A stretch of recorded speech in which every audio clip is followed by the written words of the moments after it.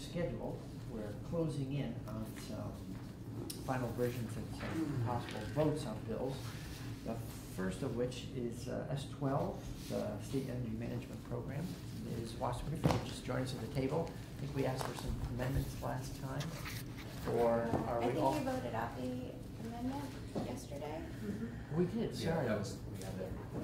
We got productive ahead of time, and this was, sorry, now I'm remembering. If we had one more hiccup or anything, I wanted to make sure we had a chance to make a last minute edit. So I think we are actually entirely set. Unless anyone's had some, come up with an issue overnight that I'm unaware of. So do we have that vote sheet for that?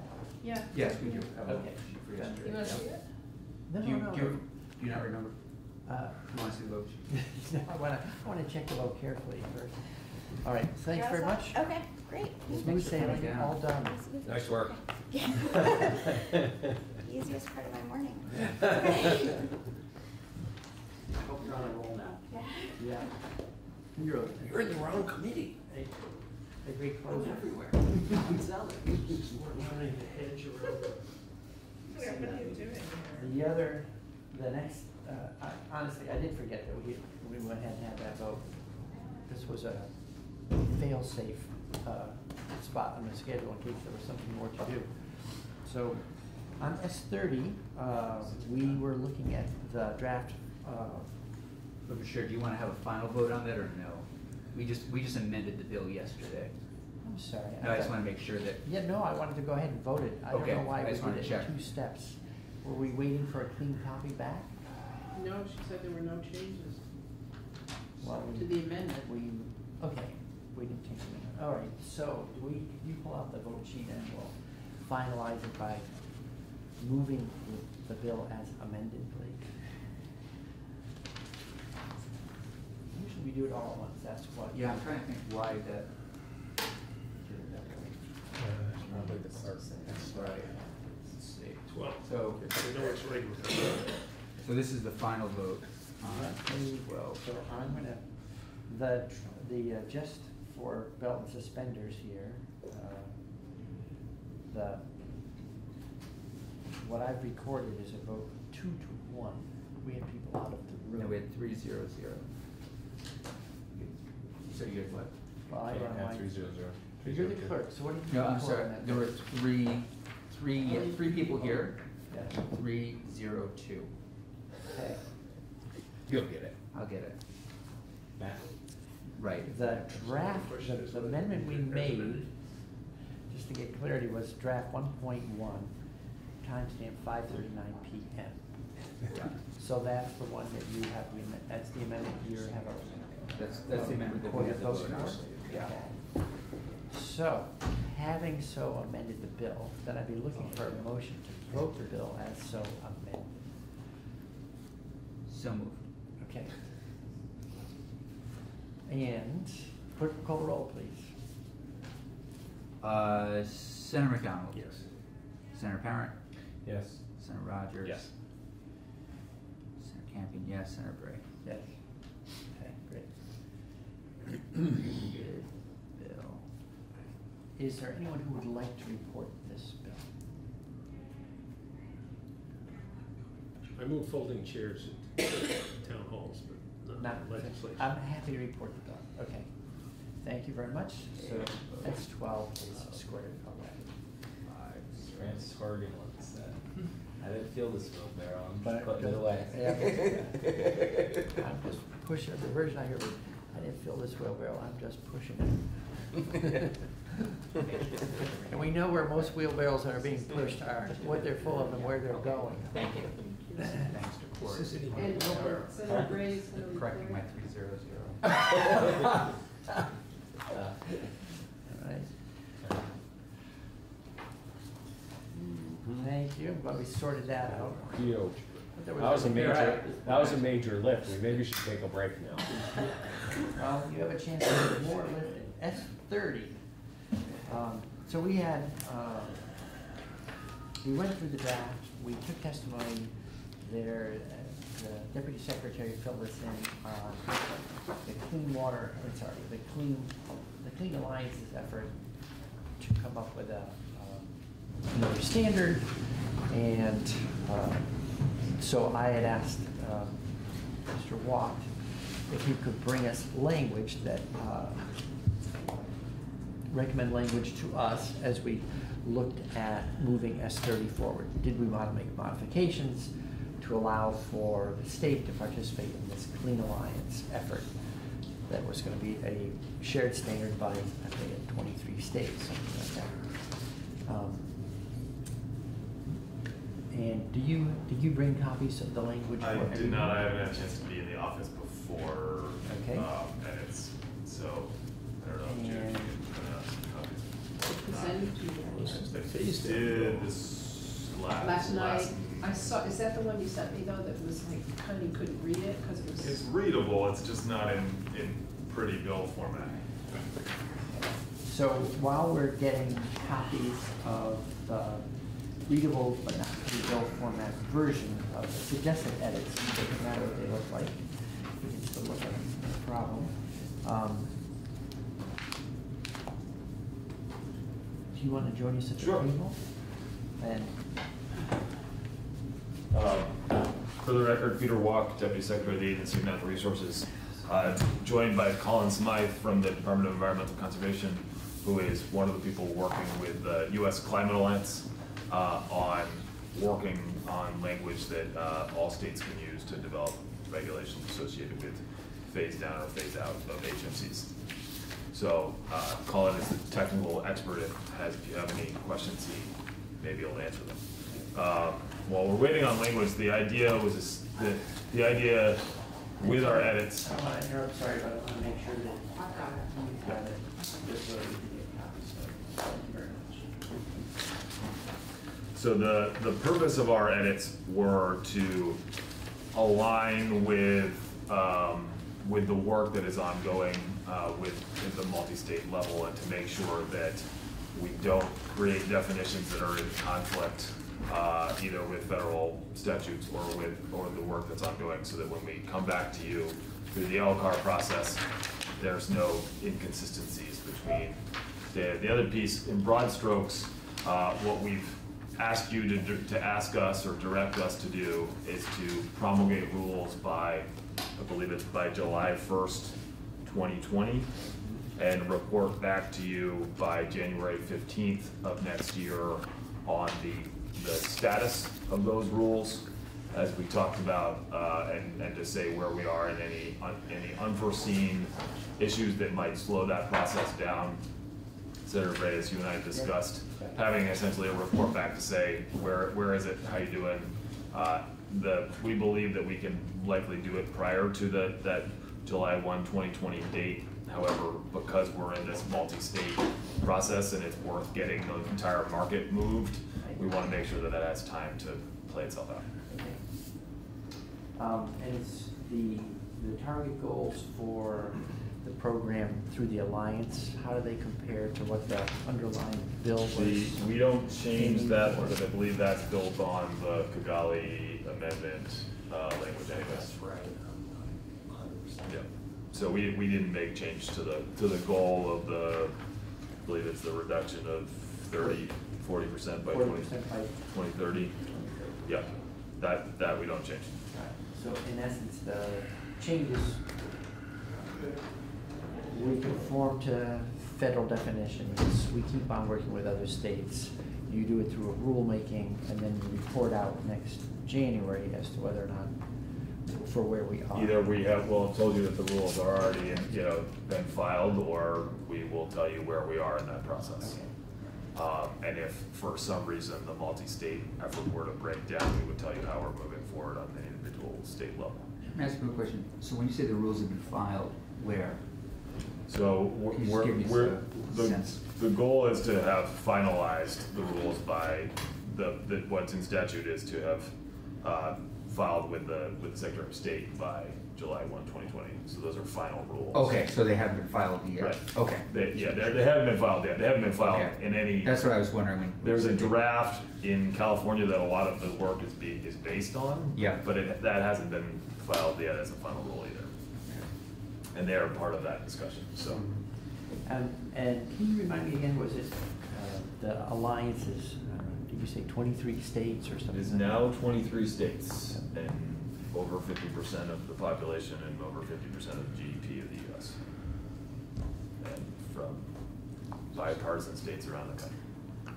Enough to launch a defensive or enough to create greater inertia.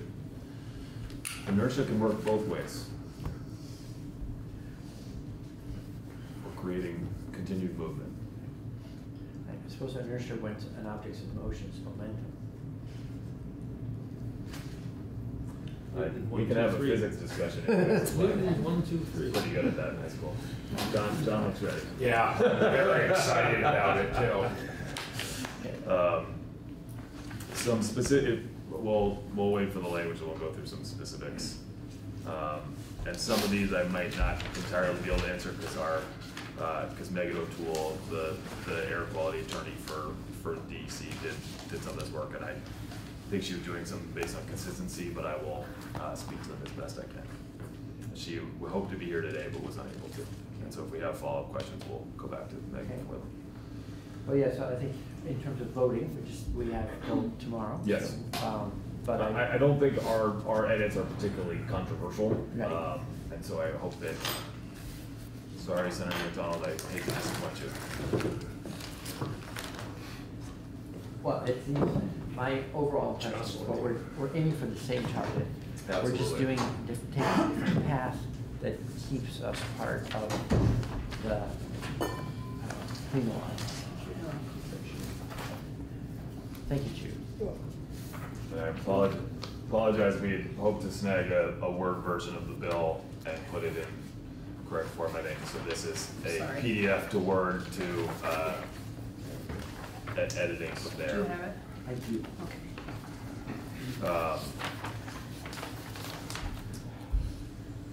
So I have a copy that actually is in color, so it's a little easier to see your changes.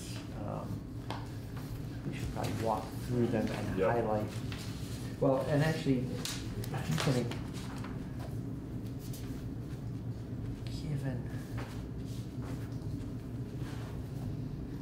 you have a copy that shows you the changes. Do you want to walk through where, I mean, there's like besides carving out the bill into new pieces, there are a number of point edits on the way through. Do you? Sure, if we want to talk about some of the definitions at first, I think that's probably, so if you'll see in 586A1, we changed the definition of a class 1 and class 2 substance to align with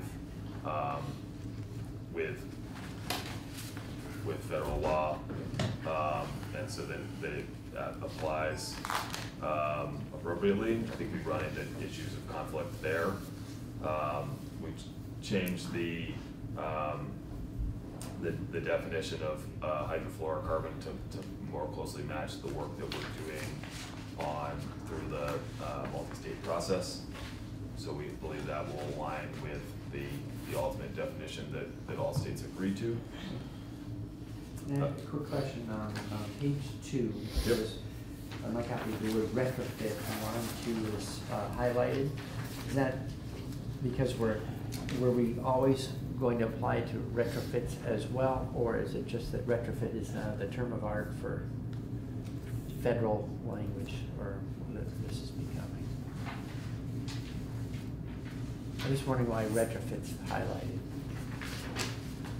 I think that's a good question. I can ask that. My guess is that it's a recognition that you are making a change. And so if it's simply existing, then it's not actually reflecting a change, right? So that's the change from substitute to substance means is effectively in the process of changing to an alternative.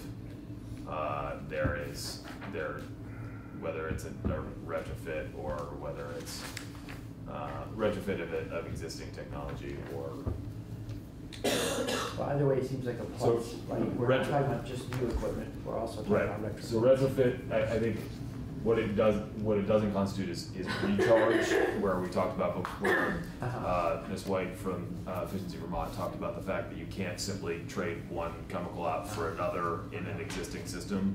But if you retrofit that system to be able to handle the chemical, the new chemical, then it can be changed. Right. So a recharge being separate, I think that is the import of that change. Okay, great. And that's sort of critical to the ultimate success. Certainly. Would you say a little bit more about the definition change? So you're changing it, Which so, I'm sorry, hydrofluorocarbons. Yep. So, can you just walk us through those changes a little bit? So you've gotten rid of the manufactured fluorinated gas, am I reading that correctly? Maybe it's because I don't have it in color. Yeah, Colin, do you know how that relates to? Do you have it, Colin? Yeah.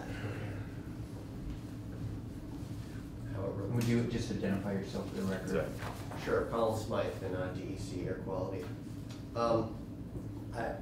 I'm not entirely sure, but this is the language that Megan kind of pulled out of the work that is being done by the Climate Alliance Group of States. And, Megan is? Megan O'Toole, I'm sorry, Megan O'Toole, the okay, Attorney for okay. Air Quality.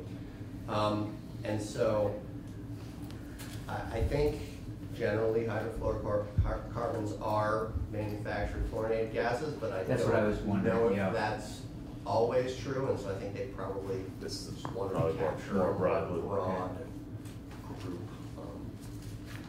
Yeah, I'm not an expert on hydrofluorocarbons, but. Okay. We're not voting on this today, right? We could have Rich Council look into it a little bit. Thanks.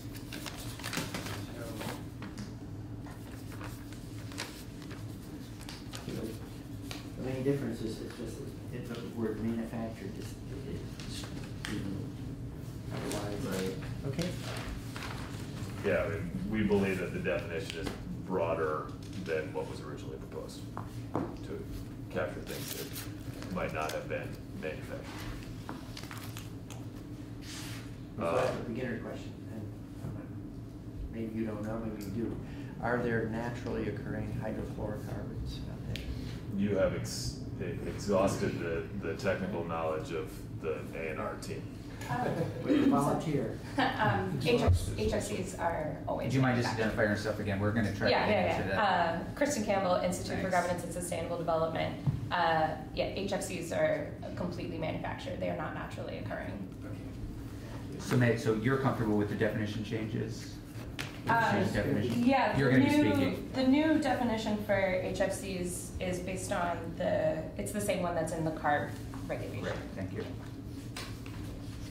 Excellent.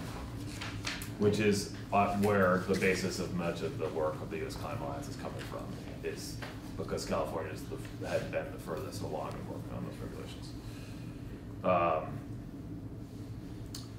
We propose to strike some language relative to specificity related to certain uses, and simply spell out later on in the rulemaking process. It's easier for me in color too.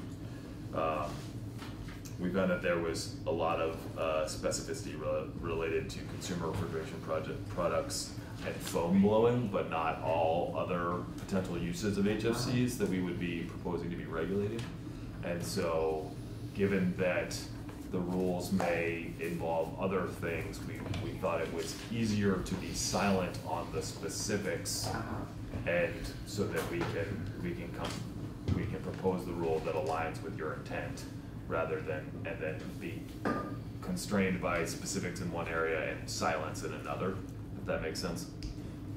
So you're saying like top of page 3, and it's in other end uses, get the segregation. Middle of page 2.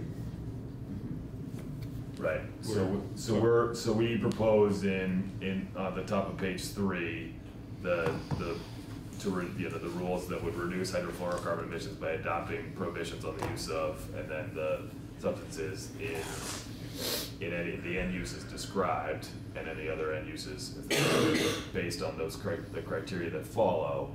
But we remove some of the discussions on page 2 around some of the specifics relative to foam and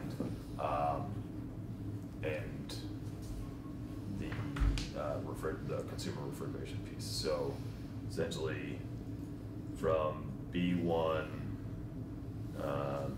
down to 3B on the previous version, on your version. Mr. Chair, I have just a note about the foam blowing, and the question is asking, does this simply copy the California standards here? This is based on, so Ms. O'Toole and Colin have been working on the regulations, and they're based on the California standards.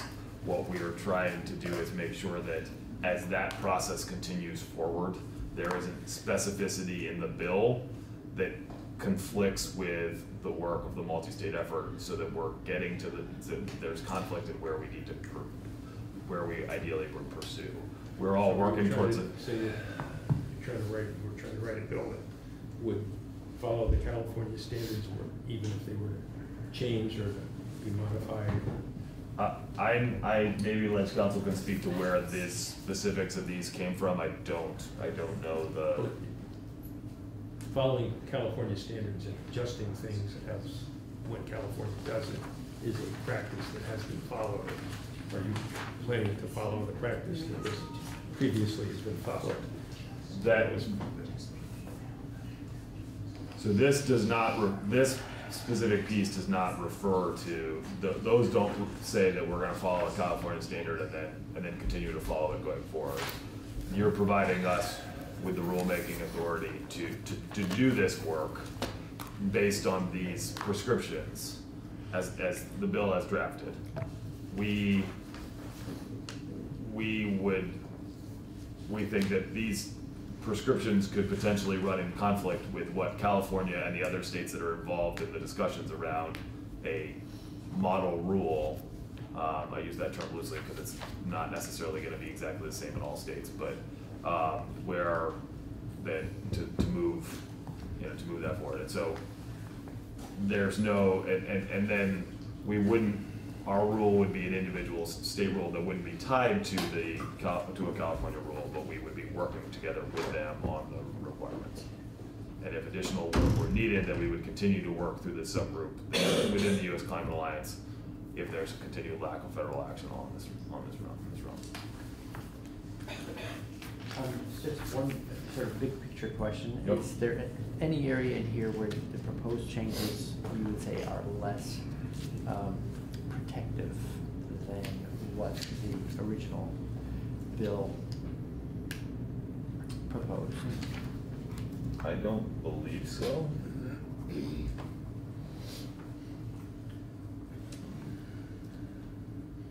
To my knowledge, it doesn't. That there aren't. No, I mean it's our intent to do exactly what the bill did, which is to take the proposed California standard as a model and build a coalition of the willing around doing that and creating an effective nationwide market. Sir McDonald. So there are kind of two ways to approach the California standards on a variety of things that we deal with. And one is when they change it, we go along with it. And if we don't want to go along with it, we act. And the other one is to not go along with it, and then to have to act and act and act and act for each change, or each part of the change that they make. So which one is this one, the second one? Well, we're not, in neither case are we tying ourselves to California. Rather than in previous iterations of air quality pieces where we tie ourselves to California in some way, shape, or form, where we simply, pass do the same reg that they just did. This is not that work. This is a multi-state effort that's actually, it's already, the California standard is actually based on the federal rule that is not being enforced right now. So it's not really California happened to be the first one to do the draft, but there's not, like, we shouldn't think about this in the same way. I don't mind thinking about it differently if we got to the same conclusions. We are, I mean, we are. But there is a difference, right? I mean, Having been on Elkhart for a while, there are usually two approaches, and this one is This one is neither one of it's those. neither one of those.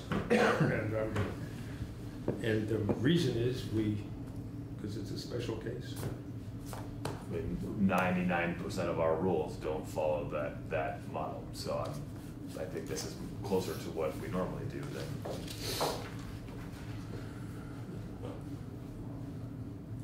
Is part of the Okay, challenge that, I accept your. There is not an existing, Credit. there's not an existing California standard for us to say we simply want to do that. what we're doing here really is just shifting from us doing it immediately in some way to, again, this sort of being part of a larger group. And you're not even really shifting that. You're saying, do the same thing, but just do it allow the larger group to see if it can come to agreement and move forward. That's the minor date change that we have in there is the only effect really to the timeline associated with this. And that's simply as a stopgap to make sure that this process has a chance to play out.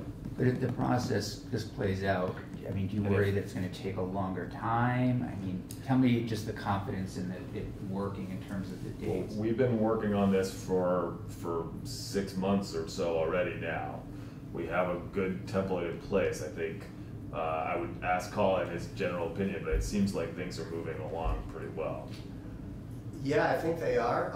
I can't kind of speak to our regulation, but the group as a whole has kind of, I think, more or less solidified the model rule and kind of the general guidelines that states could follow if they so choose.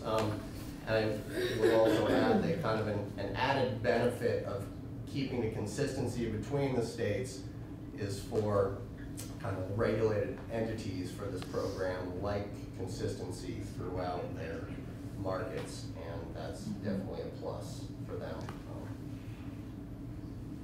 So right now, not all of the U.S. Climate Alliance states have agreed to move forward with regulations, but we'll be providing the template for everybody to move forward. Right now, it's California, New York, Maryland, Connecticut,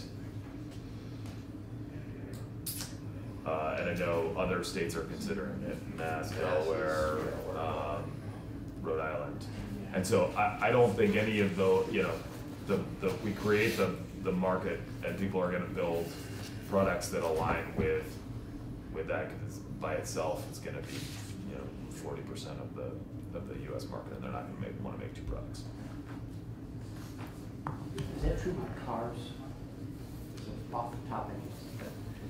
I don't The believe that manufacturers- any manufacturer makes a car that can't be sold in California, because it's just not worth it.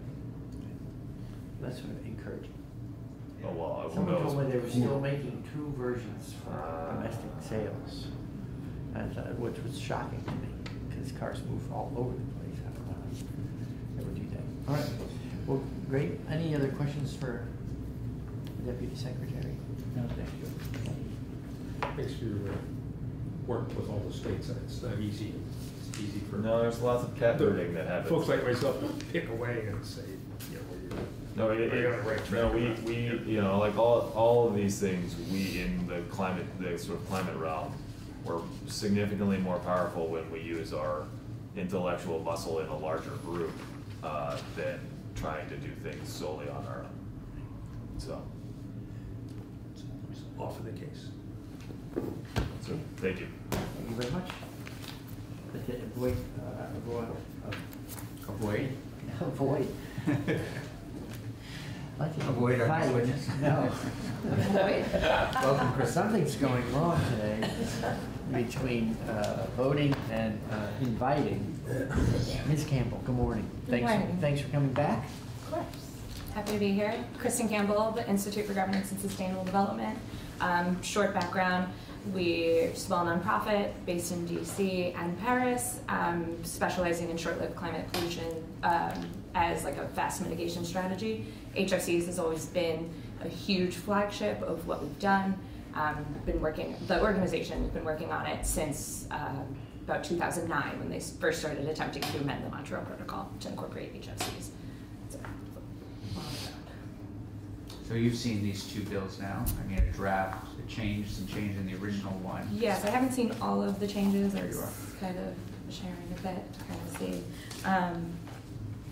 And I also pulled up the, in terms of the definition for HFCs, the revised version is more in line with the CARB regulation that they have been working on.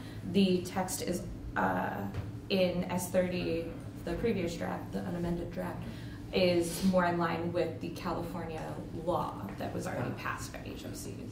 It's just that there's that distinction between the two of how they would go. In terms of how the amendments are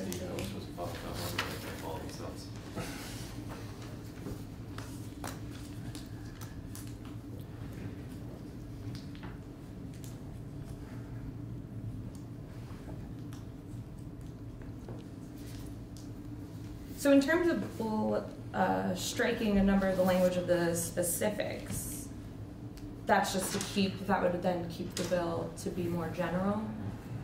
And Okay. So I suppose one version question about all this is, are we attaching ourselves to sort of the best emerging standard for HFCs if we sign on to the CARB or Energy Alliance So version? what the Climate Alliance is doing is they are taking all of the various actions that have been done, mostly pretty much in California, because they have already taken the action. They have a legislative option through SB 1013, and then they have a regulation option through their CARB initiative, which is now just going to be the CARB SNAP rules. And those were modeled on the rules that were recently partially vacated and then rescinded by the EPA. So the language is already has been established of what end uses can be used, what refrigerants should be banned, which ones can be substituted in various realms. So there is all of the text and language present. Having a law kind of sets a framework and establishes a timeline, and that's what both California has done and S.30, I believe, is attempting to do, is just to conceptualize it and make it something that is a definitive action and not a possibility of taking a long time or being an amorphous, we shall get to it. So California has a short-lived climate pollutants bill that they did 2.5 years ago. It was passed in 2016. And that's the one where they specified that they were going to reduce HFCs and other short-lived climate pollutants. In doing their bill 2 years later that was just about HFCs, it was adding a little bit more context and giving a definitive scope and a way for CARB to enact regulation that would meet that target and to make that goal. So the reason they included the reference of the federal statutes, the federal language, as well as the specific sectors, I think was a lot of guidance to CARB of these are the areas that we would like to focus on, because these were the areas that were being focused on at a federal level that are no longer being part of it. Okay, so it sounds like the initiative at the state level fills in, it creates we're on the right track to a national, a quote-unquote national standard that states can sign on to. Correct, yeah. As more and more states act, it will provide some impetus for other states to act, and it's also a good signal for industry, though for the most part industry has already been taking steps. They had already been making progress towards phasing out HFCs because of the previous EPA actions. So. Okay, great. Uh, Any other comments on the changes? Yeah, I think. Or even the, if I may, the approach, you Yeah. know, whether or not we stick with the underlying bill, or if we amend it in terms of, you know, your work and your experience.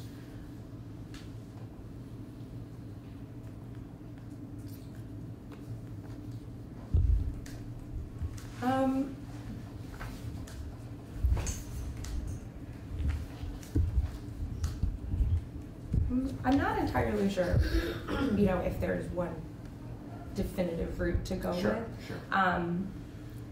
You know, potentially, you know, having the definitions in line with the other states and how they may go is definitely a step in the right direction. It just really depends on whether you would like the definitions within a legislation to match the regulation itself, or to be construed in a more broad fashion. I also am looking at the definition of striking out substitute in favor of substance. I will say that the reason for using substitute, part of that of California was in reaction to the Mexican floor ruling. So I think substance is a very broad term in this context, and if you're specifying something like HFCs, substance can be too broad. And as for a definition for the term retrofit, that is also coming out of the CARB regulation, so you can find that information in there. It is helpful to have these things defined.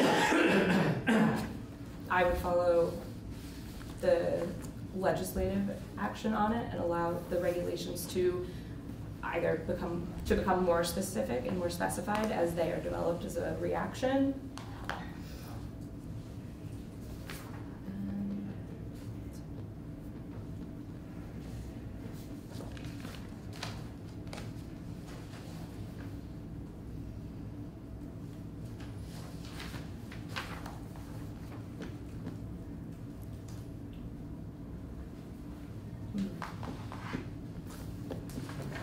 If you need more time, it's Yeah. totally Yeah. helpful. If We're you didn't gonna- have the copy, Yeah, it's I- fine, yeah, We'll talk yeah. with council, and I know you Sure. just got that copy. Yeah. So while we're speaking with council, if you have more thoughts, raise your hand. That works. Great. Thanks. Any questions from the chairs? No, not at all. I'm glad, happy for you to take it. Thanks. Ms. Tchaikovsky, can you join that, please? Sure. So you've heard the discussion, and I think we're aiming to be as effective as possible, and there's a strategy question. What can we spell out for ourselves now versus would we be better off as a state, I guess, in essence, by tying ourselves to this larger group effort and staying compatible with the language or the strategies they're developing. And from my point of view, I'd say something like, what are we giving up by making the change to the proposed new language? Is there anything we're losing that you would have a concern on our behalf, that we're giving up something? Ellen Tchaikovsky, Office of Legislative Counsel. In drafting this bill initially, there were sort of two strategies, which you've already hit on. There was this bill as it is right now contains the Section 2 rulemaking provision sort of as a catch-all in case this becomes a more dynamic process and rules needed to be added to reflect changes. But initially the sponsor was concerned about matching the California legislation, which has been signed into law, as closely as possible, especially because it did contain the federal language. And so it is a policy decision. So this bill very closely tracks federal language to fill in the hole of the federal language that's been vacated. So going a more broad route by just providing the rulemaking authority doesn't necessarily mean that it won't track the federal rules, but they're, yeah, so. I suppose, you know, one way people worry about it is like, might we end up with a weaker program by virtue of being tied? Is it, I guess there's no judgment one way or the other whether or not the emerging standard, the quote unquote model, may be quote unquote stronger or weaker than what we already have in S.30. Does that sound fair? Yeah, I'm not certain. Who knows Right. where it will go? Right. If Vermont were to have its own language as in the current version of S.30, do we run into any interstate commerce clause problems by regulating to our own standards? No, so this language is in statute in California, Yeah. so it already exists. All right. Any other committee questions from our council?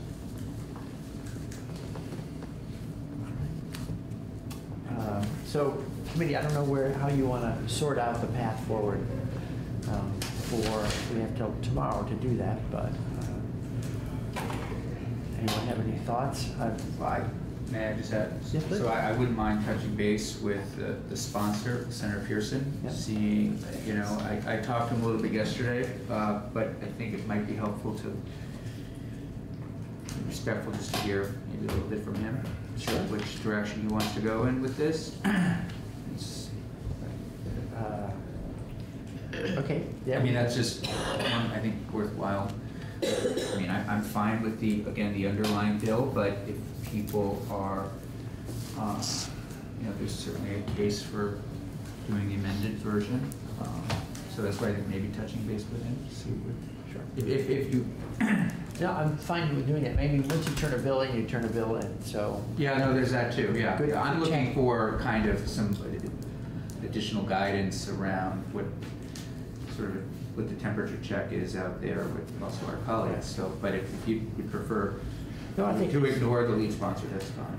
Is the camera on? Just do a quick sweep of the room. Pan in. Yeah. Exactly. Senator Peterson crying. No, anyhow. So, all right. Maybe check with Senator Pearson. We could even invite him to come to the committee and talk to us about it. Maybe the attraction, this isn't the standard, the substitute track that's being proposed is coming out of, based on the California Air Resources Board legislation. So we've hitched our wagon to theirs before, since theirs being ignored many times. Pardon me? Isn't it being ignored? Is it not being? Isn't that what we heard? No, the federal, it has been, the EPA part has been vacated, so then California adopted it. But there's sort of a dual track right now. CARB has been acting, and it's not entirely in sync with what is in statute. Not that they're in conflict, but there are some differences. So CARB is working on you know, the specifics, but California enacted this phase down schedule, which is what is in your bill, and it's so it's a slight difference, but they're not in conflict. So. How would you describe the difference between the two? So I haven't read most of the CARB regulation, but my understanding of what happened was CARB started rulemaking, and then the legislature was concerned because the rule had been vacated and wanted to act to make sure that there wasn't a hole. So they enacted a phase down schedule, and I am not an expert on what is going on now with the interplay, but there is a schedule in statute, and there are regulations that are being developed, although I think they are final, but I'm not certain, so. All right, so any other questions? So we'll check with Senator Pearson and find out, if you could look into that a little more, just so we'll know what the essential difference is between what we would be adopting in statute through S.30 as currently drafted versus if you can highlight any differences you see between what the emerging model is. that would be helpful. Any other questions for council? Okay. Any other comments from anyone in the room with an interest in the bill? Mr. Deputy Secretary, I saw you moving. That's sometimes a signal that someone has something they want to say. Yeah, I would simply say that ultimately it will be the rules that products are following to meet California standards, unless there's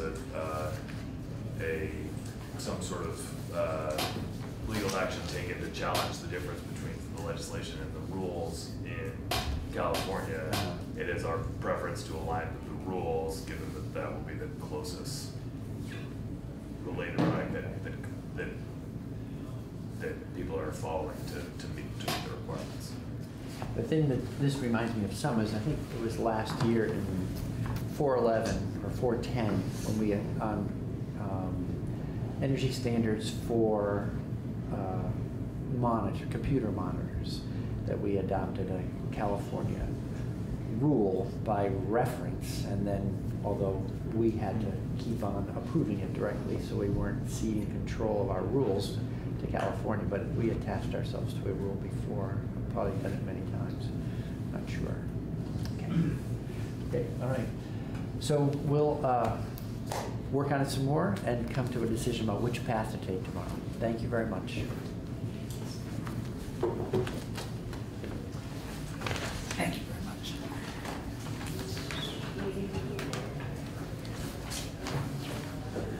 We can take. There is no break scheduled. I'm so reluctant to say this, but what if we just take a 10-minute break and jump back in at 5 after on 113? I have a bill up at 11:30, so Okay. I'll sneak out. Okay. And another committee. For sure. Yeah. So, waiting for council, we have a next draft of 113. Meanwhile, do we have that version? Yep, and I put Okay, all right, so let's pass those out so people can start to take a look. Mr. O'Grady will get here, we'll do a walkthrough. Thank you. And some tuning necessary.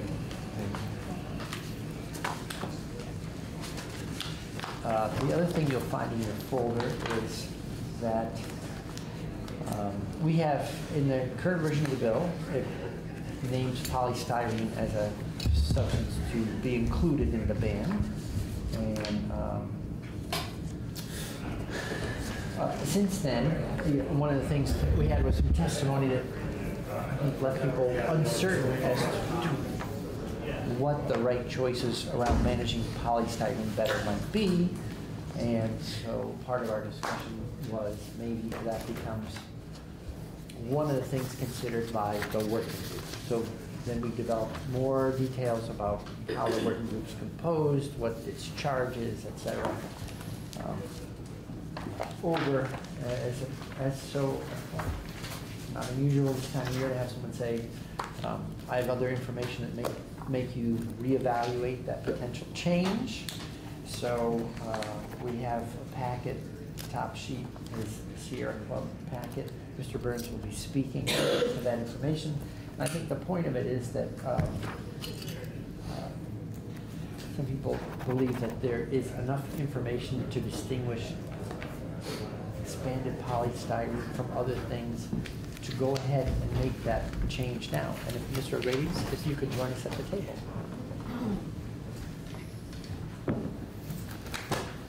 Thank you very much for 2 rounds of editing in less than 24 hours on S.113.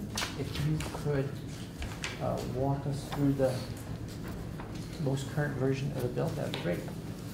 Thank you. Sure. So does everyone have draft 2.1 dated today at 8:46? Yes. Okay. So section 1, you still have that new subchapter law being added to the solid waste chapter, but it is now no longer addressing anything that's related to polystyrene. It's now single-use carryout bags and single-use plastic straws. So there's the definition of carryout bag. It remains the same. A bag provided by a store or food service establishment to a customer at the point of sale for the purpose of carrying groceries or retail goods.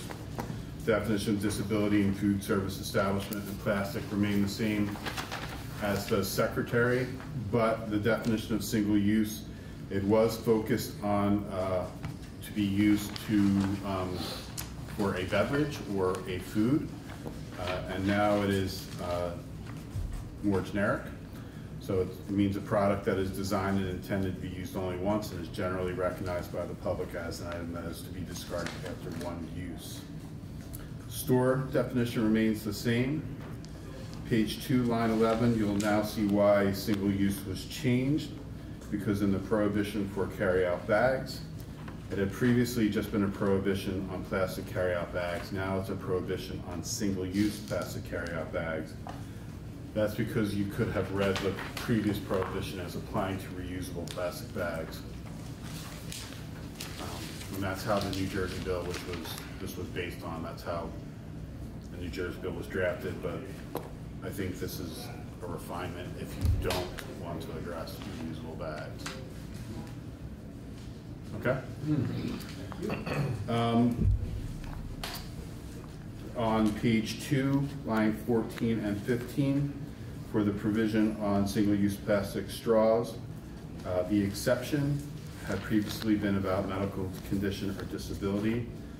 It's now to a person upon request. The chair and I made that change this morning. I failed to make the conforming change of removing the definition of disability. You no longer need that.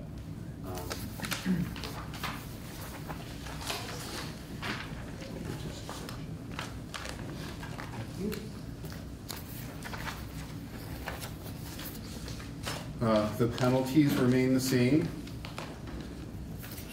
The rulemaking remains the same. And then there is a brand new section on the working group. It's not focused on the plastic bags. It's about a single-use products working group. There are definitions: carryout bag, disability, disposable plastic food serviceware, extended producer responsibility. They'll all get used in the creation of the working group, which is on page 5.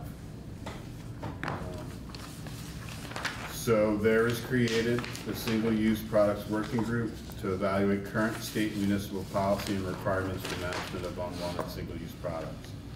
It will recommend to the General Assembly policy requirements that the state should enact to improve statewide management of single-use products, divert single-use products from disposal in landfills, and prevent contamination of natural resources by discarded single-use products. The membership, it's a member of the Senate, appointed by the committee and committees, a member of the House, appointed by the Speaker, the Secretary of Natural Resources or designee, a representative from a single-stream materials recovery facility located in Vermont, appointed by the Governor, 2 representatives of the SWMEs,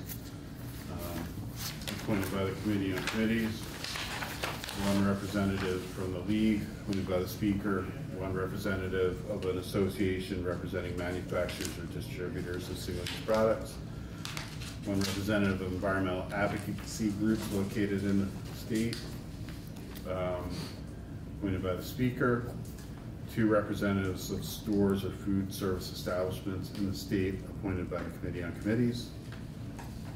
And then you'll see the powers and duties. They'll evaluate the success of existing state and municipal requirements for management of unwanted single-use products, including a life cycle analysis of the management of single-use products from production to ultimate disposition. They'll estimate the cost of management by the state and municipalities of unwanted single-use products. And they'll estimate other costs of the management or failure to manage unwanted single-use products, including the effects on landfill capacity. They'll summarize the effects on the environment and natural resources of failure to manage single-use products appropriately. including propensity to create litter, effects on human health from toxic substances that originate in unwanted single-use products. I'm making some, I didn't have time to proofread it this morning, and so I'm proofing as I'm reading. On page 7, line 3, they will recommend methods or mechanisms for improving the life cycle management of single-use products in the state, including whether the state should establish EPR requirements for manufacturers, distributors, or brand owners. If EPR for single-use products are recommended, the group shall recommend the single-use products to be included under the requirements. A financial incentive for manufacturers, distributors, or brand owners of single-use products to minimize the environmental impacts. The environmental impacts considered will include greenhouse gas emissions from the production, use, and recovery of single-use products. The group will recommend how to structure a requirement to provide for finance the collection, processing, and recycling of single-use products. Using the existing infrastructure where feasible. That's basically a standard for all of your EPR programs. Page 8, line 1, they will also give you an estimate of the costs and benefits of any recommended method or mechanism for improving the management of single-use products in the state. Moving on page 8, line 4, the group gets the assistance of A&R, the Department of Health, Ledge Council, and JFO. On page 8, line 8, they have a report to you by December 1 of 2019 with the findings and recommendations under sub D. The Office of Ledge Council calls the first meeting. The committee shall select a chair at the first meeting. The working group ceased to exist on February 1, 2020. And that, you get reimbursement. Other members that aren't legislators get reimbursement if they're not otherwise compensated. And then on page 9, line 4, no more than 6 meetings. And then page 9, line 13 and 14, the act would be renamed an act relating to the management of single-use products. Been around. Do we have a fiscal note? Cost, For, for the cost of running the working group? we do not, but I can. I think we should ask. I'll ask about on the floor. Somebody will, absolutely. It's gonna go to Yeah. appropriations. It'll go because of that. Right. Okay, It'll go to Oaks and everything. yeah, that's valid. So, I'll check in with joint fiscal, I'm guessing they can give us a figure for that. Yeah. Related to that question, is there anything else joint fiscal should look into regarding this? Well, they're gonna be part of the working group, so. So ahead of time, nothing really, just the cost for the working group itself? I think that's up to you. That's it, yeah, I think that's it for now. Okay, thanks. Okay, so, thank you. Senator McDonald. I think it's pretty much as to what I had in my head yesterday. And is there?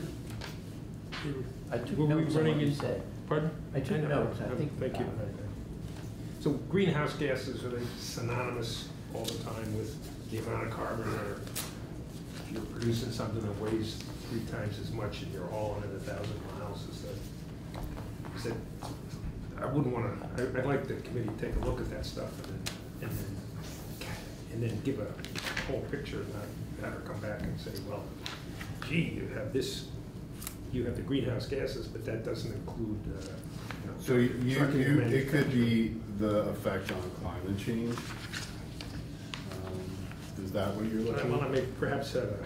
You're on page is 7. Yeah, that's one of the things we're gonna look at.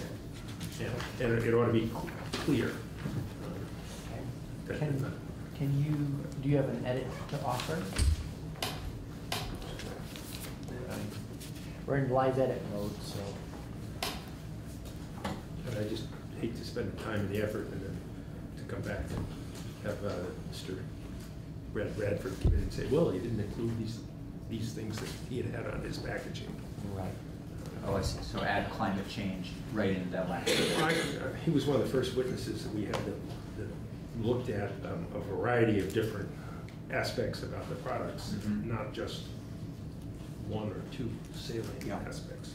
So you could change that sentence to say the environmental impacts shall include analysis of the effects on climate change from production, use, and recovery of single-use products.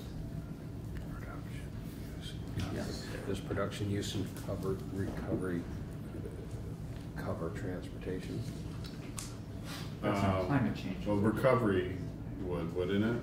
Well, does it? I mean, because it's trucked from the manufacturer to the user, it's trucked from the user to the store.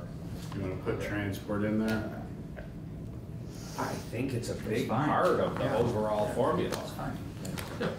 Yeah, no, absolutely. Yeah, they could say not available, or we looked into it and it was negligible. Yeah, or- but at least they look into it. Sure. Okay. Will do. And I think part of, I don't know if it's in the right place or if it would carry over, when we added life cycle analysis, it was from creation through final disposition, was to get exactly at that. Yeah. Let's track the whole thing, not just look at a piece of it and come to wrong conclusions because we're not looking at enough data. Okay. So do you have, is that sufficiently clear based on those two comments with the edit? I just want to make sure that council has clear direction from the committee. I feel clearly directed. Transparent. I have a question about one of the members on the working group. It says a member from single-use industry. I don't know if it's but I didn't know if we wanted to be a little more specific there. You know, representative of the association or group representing manufacturers of single-use products. If we wanted to actually talk about, you know, polystyrene or like specifically, because if we put a manufacturer just like plastic bat, you know, there's a lot of single use. Right. It's very broad, but I think we're trying to get to one. It's page 6. It's line 3 to 5. I just didn't know if we wanted to tighten that up. Just Well, single use could be Green Mountain Coffee with their K cups, and they're a product that we're not even talking about here. So that's my point of, should we be specific to? There is a definition of single-use product. Okay. We've defined Are single we use. outlawing K-cups this year? No. I haven't touched K cups. So it's single-use carryout bags, single-use packaging, single-use disposable plastic food serviceware, printed materials, and But again, Green Mountain Coffee would be a single so food service. service. So I'm like, we want to get right to the specific like I mean, that specific industry is, I'm guessing, what we want, at least their expertise. So I just didn't want to tighten that up a little bit. Well, and we also want to have whoever it is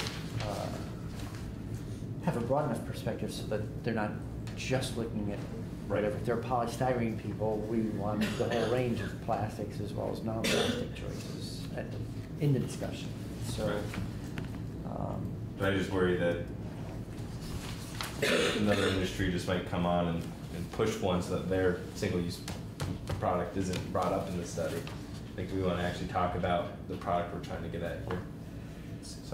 So the same thing, and then the last two appointees are the stores and the restaurants who get what's decided and have to deal with it, and they're in there too, so they might push back on So can you just tell me what the actual change that you would like in this? I mean, I would just like to say somebody who maybe makes, you know, maybe I'm not trying to exclude, like, I basically don't see the need. We don't need a straw manufacturer. We don't need a plastic bags, but someone who actually makes.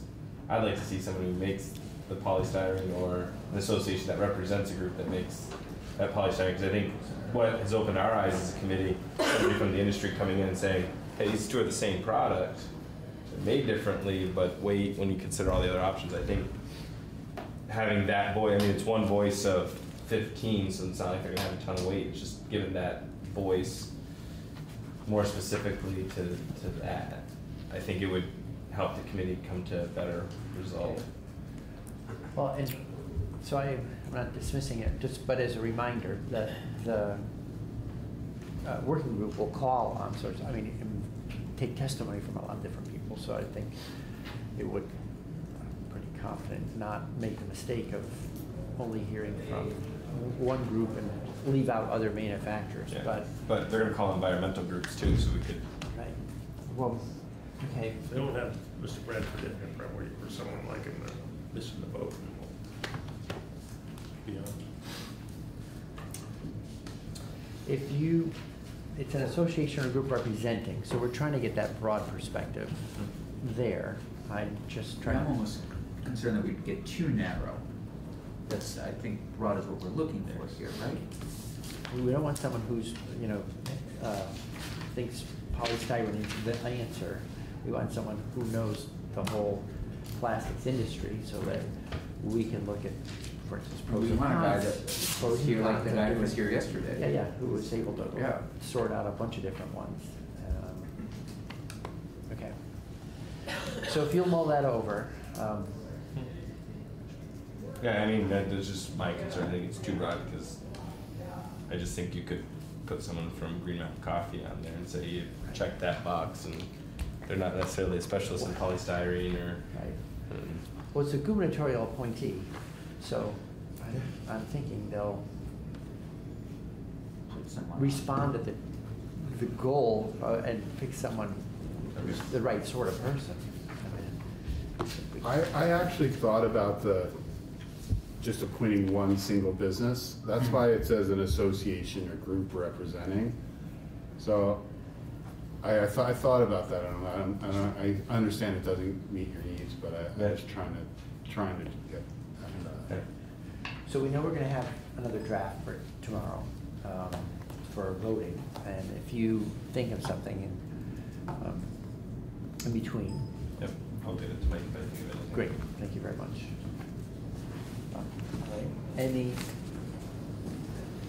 Any other questions for council about the new version? Thank you very much. I do want to get it approved, as I want to approve it myself. Yeah. I didn't have that opportunity this morning, and then I want to have it approved by the others. Okay, so the only, based on what you were saying, I see a definition of disability on page 1, line 16. Yeah, it should come out of the working group Right, and then language it as well. recurs later on page 3. I thought I heard you insert the word appropriately. Yeah, there's, that would be on page 6, line 20. You also wanted Senator Rogers' request to change on page 7, line 14 and 15. You wanted Senator McDonald's change in that same language and changing it from greenhouse gas to climate change effects. And there's some little typo things here and there as well. Okay, great. All right, anything else for council? Thank you very much. You want me to stay, or? And probably, right? For now. If you can, well, I think. Knowing how we. What he was really saying is, can I get out of here? Yeah, just to maybe hear the next one. So Mr. Burns, can you join us? We have that extra information that I think basically argues for not removing a ban on polystyrene from the bill, which is the direction it's evolved, and that we be investigating polystyrene amongst other plastics Do we have an in the amendment working for that, or no? No, it's just being considered. So the draft that we just went through, Includes it. it includes single-use plastic bags, straws, And- and then all the other plastics are rolled into, Right. figured out through the working No, I group. understand that. So you're thinking, get rid of these now. There's no Get separate rid- amendment for this, for what Mr. Burns is going to address. Well, we don't have any separate amendment. That's what I'm asking you. No. There's no separate amendment. But I wanted to have a chance to hear the case. I'll just speak frankly. You know, we have plastics 1 through 7, I think it is, and then, am I getting it right? Polystyrene 7, and anyway, anyway. In the world of polystyrene, there's expanded, there's extruded, there's sheet, and I think that I heard about one other variety of it yesterday. So for me as someone who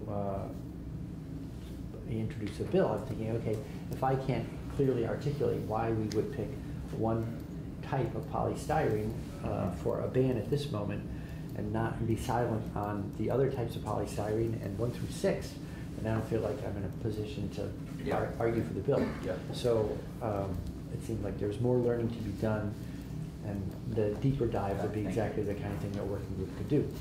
However, overnight, basically I heard, well, polystyrene may actually be more of a problem than you think, and you may want to reconsider moving it into a working group. So that's what we're here to learn more about. So thank you for chipping in. Thank you for the opportunity. For the record, Paul Burns, Executive Director of VPIRG, the Vermont Public Interest Research Group. And appreciate the opportunity to speak to the issue of the polystyrene. Before I jump immediately to that, I just wanted to know that with regard to the working group, Mr. Chairman, I was thinking that the committee may be heading in a different direction with regard to members of the working group and not having individual members of the public representing associations, et cetera. So now understanding that that's in there, I guess I would just urge you to consider the possibility of having, since there are at least a couple of representatives from the industry or manufacturing side of things, and you have one environmentalist, you might also consider the fact that whatever we do in this area is not just an environmental issue, but kind of a consumer protection issue as well. So if you were open to the idea, my suggestion would be a representative of a consumer advocacy organizations, because there are a few pieces of legislation that you consider that probably affect as many people in as clear a way as this legislation is likely to, and as potential future legislation is likely to. Not just as a means of protecting the environment or addressing climate issues, but how do people go shopping, or how do they see their products packaged, or what kind of trash are they left with at the end of opening up a product at home. So I think those are distinct issues that you may want to consider. I would urge you to do so as you think about the makeup of that working group. Okay. Now, let me tell you, overnight that group has gotten bigger, smaller, so. Okay, I understand. It's getting pretty big. Yeah. So, with respect to the expanded polystyrene, I think the question is the right one. Is there a distinction that one can reasonably make between this material and the other kinds of plastics that we think of as making up the broad term of single-use plastics? I want to give credit to Jen Duggan of Conservation Law Foundation, and I know that she sent to the committee a number of items and attachments. Brings your initial attention just the email itself that she sent to you, Senator Bray. And then I wanted to turn to at least one of the specific documents. But just going from that. Sorry, I just want to make sure. I know we don't have paper copies of that email, do we? I do not have one. Okay, I think we were all copied on it. This was just the email itself that Jen Duggan sent.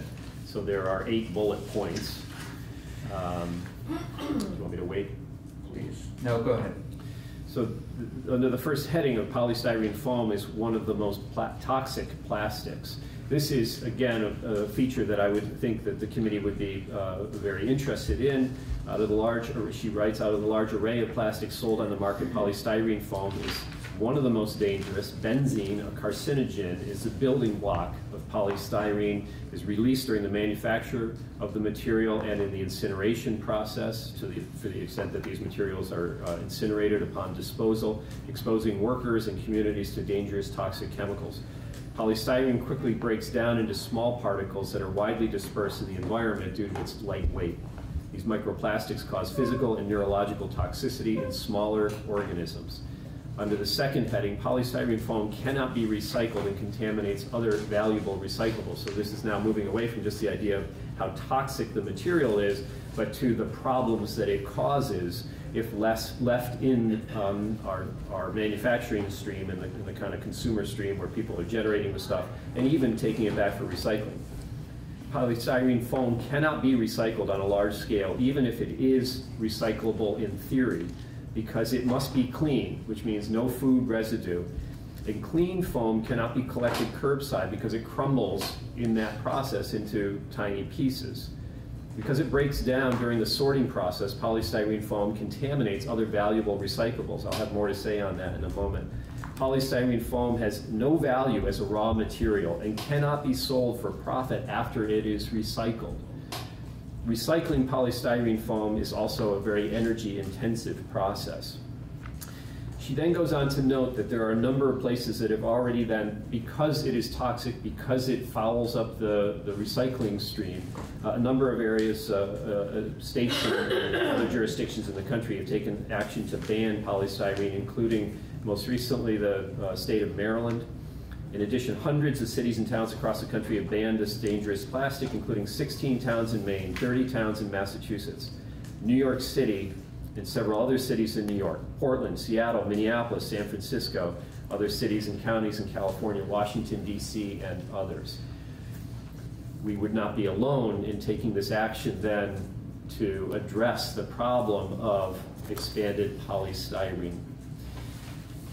So may I interrupt? Yes. So these are worse than the other, significantly worse than the other? From an environmental, from a public health standpoint, the answer would be yes, they are more dangerous, they are more toxic. The building blocks of polystyrene are themselves, generally speaking, more toxic than other kinds of plastic. Because of what the material is and how it is handled, it creates other problems at a material recovery facility, for instance, if you leave it in for recycling. So when we say that you can't recycle your way out of the problem of so much plastics that we generate, I know you've heard that multiple times in testimony so far, it is perhaps most true when you're talking about expanded polystyrene, because that creates the biggest problems. Not only that it can't be recycled effectively, that there is no market for this stuff, but that it fouls up paper recycling if you put it in with paper together at the material recovery facility. Wish you had a couple of those you could hold up so we knew it. Yeah, I know that. Well, I'll Google it. You think about the clamshell that McDonald's used to use for hamburgers. You know, it used to all come in a polystyrene clamshell thing. Is that the same they do in the cafeteria? Food down at the committee to eat? Yes. I think it is. Yeah. I Same think. use for- Well, no, it's No, those are paper now, those are coated paper Yeah. now. So They used to have it. Many places. Beer coolers? That's it. The throwaway beer coolers? No, everyone buys the Yeti. Yeah. Yeah. Some of those are made of polystyrene, yes, but they are. The break is The break, right, and they're, so this is a popcorn.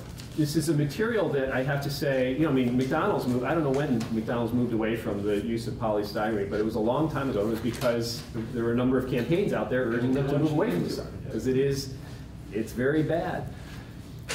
I'm not going to go through all the information that Jen Duggan supplemented with her testimony, but you've got information from the Agency for Toxic Substances and Disease Registry, which goes through polystyrene. It's a lot of information there that you could look at. The Sierra Club has information regulating the use of polystyrene in food items, and there are other materials that we have and could give you that back up what I'm saying. But I think that if you were to read one of the attachments, one most interesting might be from the Supreme Court of the state of New York, New York County. This actually is an interesting case, and it goes to many of the very questions that you're asking, Mr. Chairman. You see that this is a question brought by petitioners who were essentially arguing that the commissioner of the New York City Department of Sanitation had erred in her decision, which said essentially that this expanded polystyrene material cannot be recycled in an environmentally effective and economically feasible manner. That was the decision of the Department of Sanitation in New York City. It was challenged by the industry, who said, no, it can be recycled. It can be done in an efficient, effective, environmentally sound manner. And so these were the very questions at issue in this case. And if you go through this document, it's really interesting. Going over to page 5 of the evidence here, the judge in this decision recounts all of the evidence presented by the commissioner of the Department of Sanitation.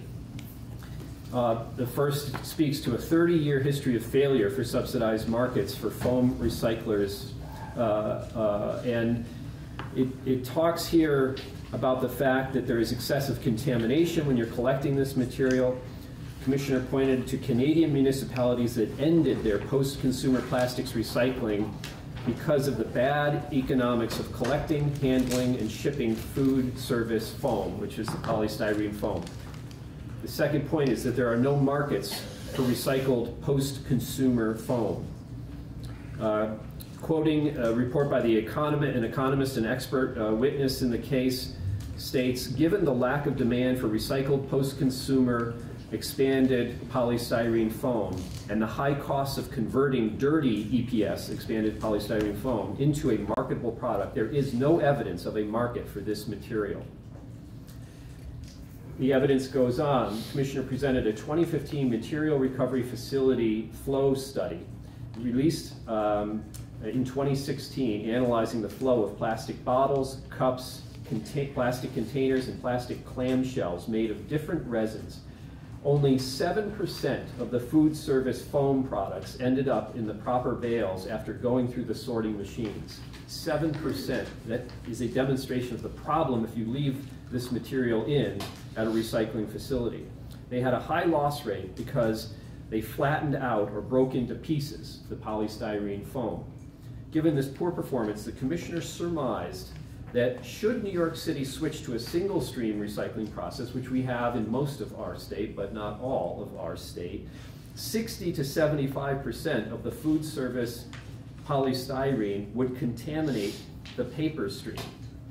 So 60 to 75% of the stuff, if you leave it in with all of your other recyclables, is going to end up contaminating the paper that you're trying to recycle at the material recovery facility, according to the evidence in this case. Can I ask you a question before you go any further? Is there any statistics similar to this for the other plastics that are going through the same stream? I don't know what, I believe they would be in that study, but because this case was specifically about the expanded polystyrene foam, I don't have that for you today. So it's just the lightweight stuff you got now, it's not the heavier That's right. plastics. They're making the case that it is explicitly how this plastic is different from the other kinds of plastic. That's right. Thank you.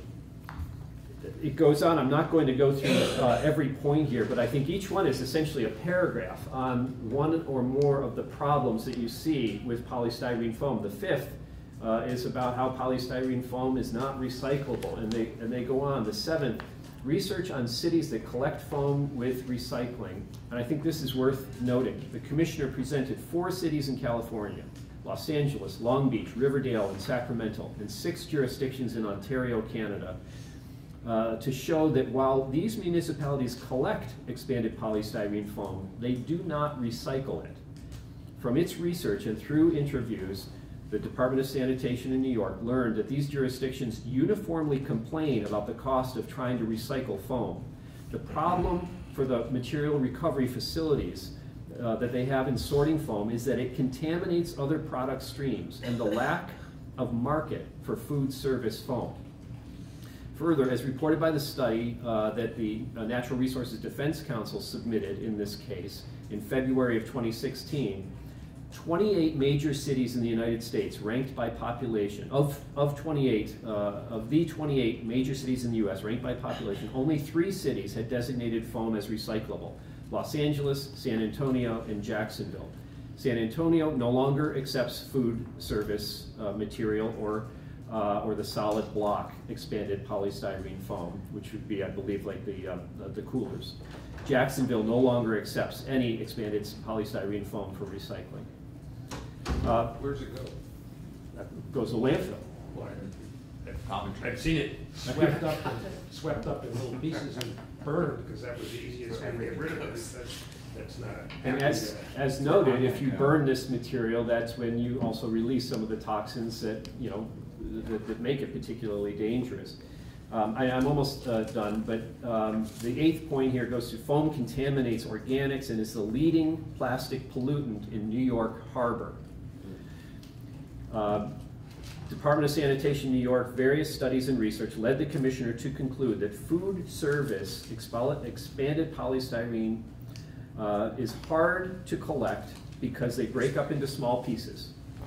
They are hard to sort, and that they contaminate other valuable resource streams. They are hard to store because they must be stored for months in order to amass enough of the lightweight material that it can be shipped economically. And it's hard to find a market for any food service expanded polystyrene. The conclusion after all of this that the judge makes in this case is that the commissioner's rejection of the petitioner's proposal and its finding that the food service EPS, expanded polystyrene, cannot be recycled in an environmentally effective and economically feasible manner is rational.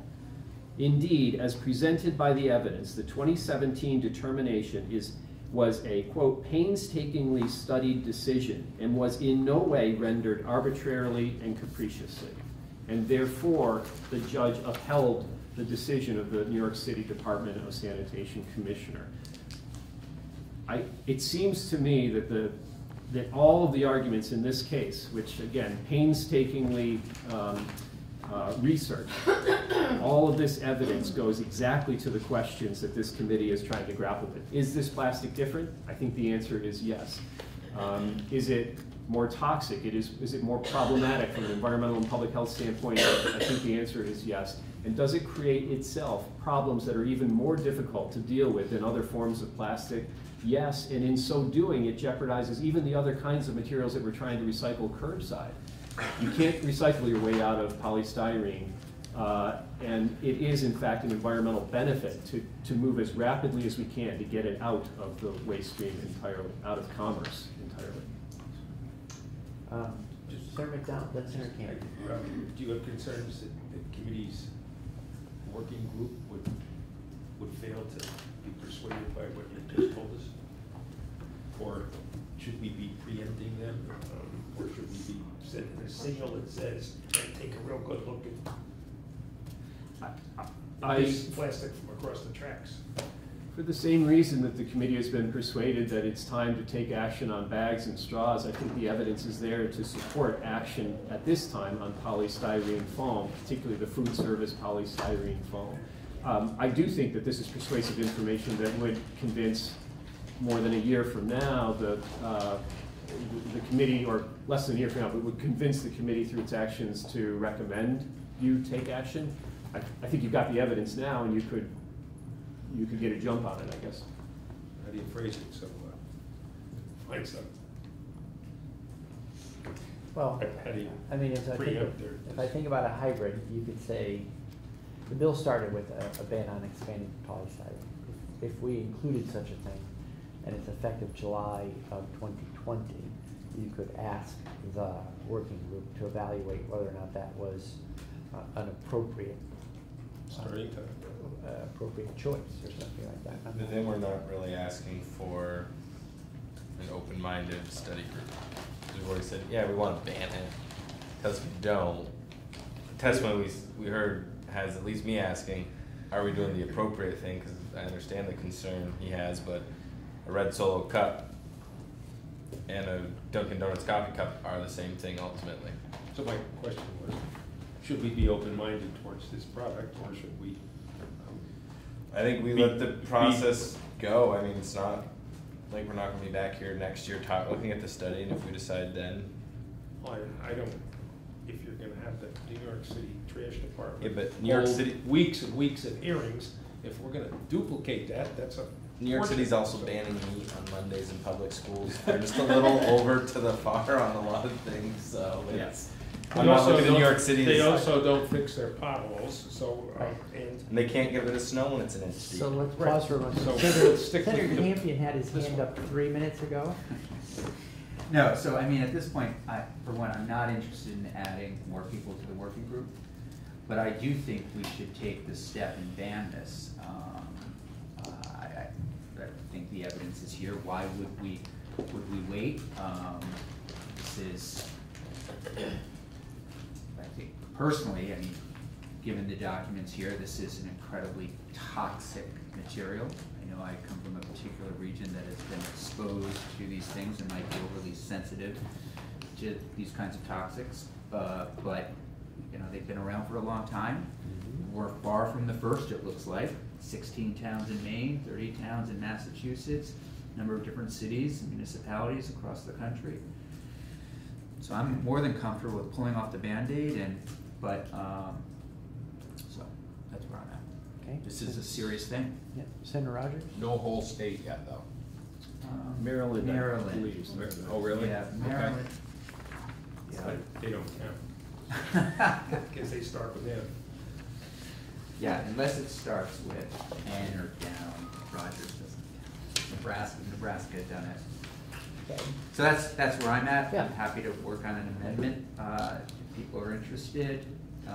Would this include, it says the food service, does that include grocery stores too?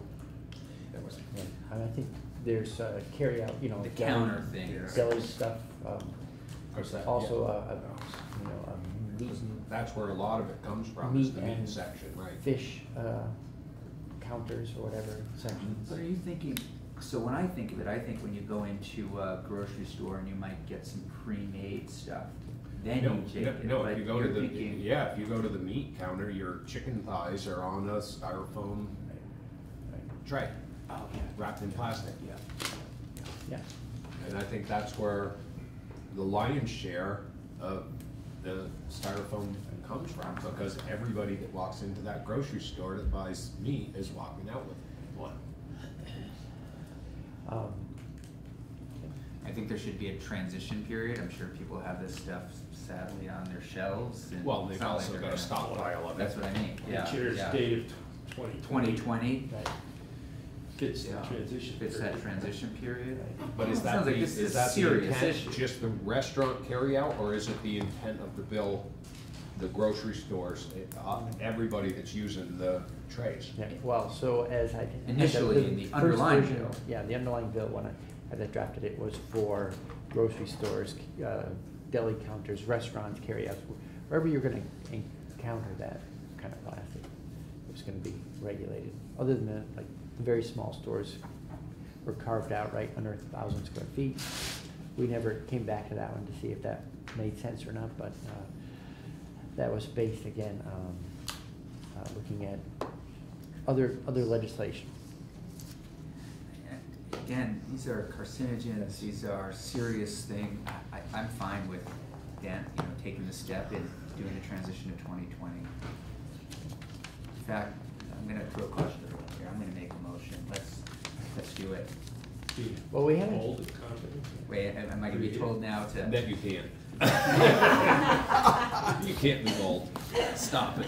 There's no way to just ship these to third world countries, you know, because that's not available as an option. Well, if you throw them in the river, don't Is that a they serious get Exactly. That's what's, All yeah. right, so. So there's a motion on the table. Yeah, so we haven't settled on a final version yet. We did a lot of work on the draft we went through today. It seemed like everyone was in sync on supporting that.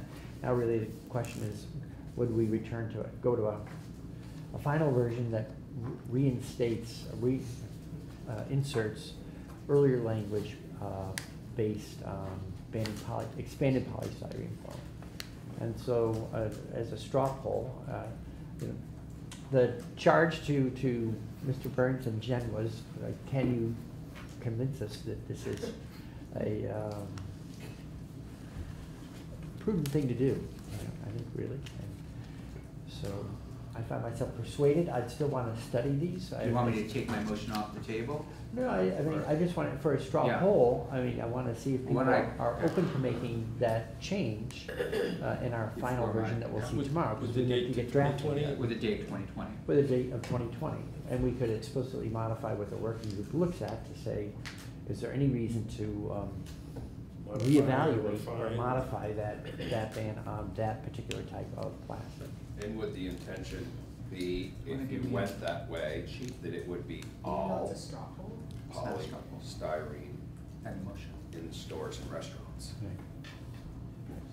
So unless someone wants to make an argument for exceptions that I'm not aware of, other than, I know that. No, I think it makes sense, our- if you're gonna do it, you do it. Right. And early again, you know, so you pick up a version of a bill from someplace else. As I said, the first version we went through came from New Jersey.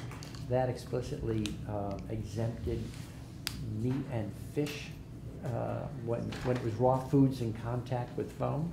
I don't know why. That was actually one of the exposures that you were talking about that to me seemed like the most common. You're always seeing stuff on trays. You buy 2 apples, sometimes they're either shrunk wrapped to a tray, something like that.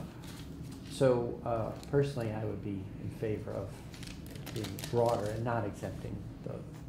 So let's do 2 things. One is, are people open to seeing that another version of the bill tomorrow that reinstates the polystyrene, expanded polystyrene The date foam and the language that you proposed. with, Yes. right, put it into the working group, and it has a date 15, 16 months out, whatever. Yes. Okay, so all those open to that version of the bill, can you say yes? Okay, so we have 4 yeses, so let's go ahead and I'll connect with Mr. O'Grady. So I'm gonna just take my motion off the table, just Okay. officially, so. All right, and then I'll work We with have a Michael straw to poll. have the final version include language from the earlier version. I would also, though, encourage everyone to, if you have the time, or try to make the time, to read through the materials we got, just so that we're all feeling better informed before we go ahead. But it was very helpful information. Makes a difference. Senator Rogers' good regular point, we, I feel, continue to poison ourselves, honestly, and this is a good step forward to stopping doing that. Good, okay. Well, the committee process is not always entirely straight, but we are making progress. So I wanted to pause, and I don't know if there is anyone else in the room who has seen the draft we went through that wants to offer comments on the draft we've walked through, plus the amendment that we're talking about making to that final version. So does anyone here want to speak? We'll be voting a final bill out tomorrow. Yes? Can I join you, or shall I sit here?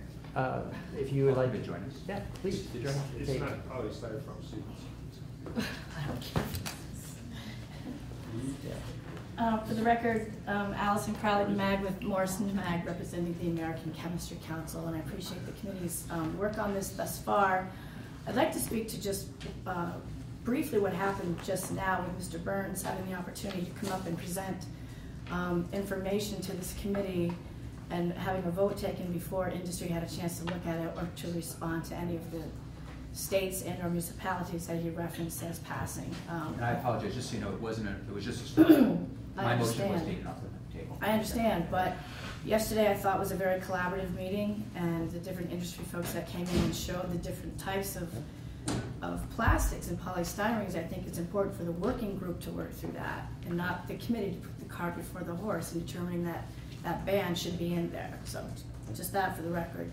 The draft itself, I just had an opportunity to briefly look at it, and I do have some concerns with the references to extended producer responsibility that's listed in the bill.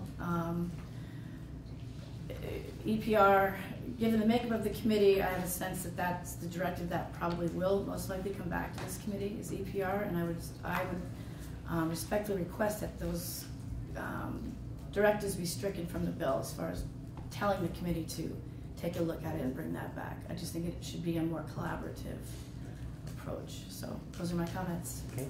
Thank you for the well, opportunity. Yeah. So where you know how it goes when you're in the editing phase, closing in on a deadline.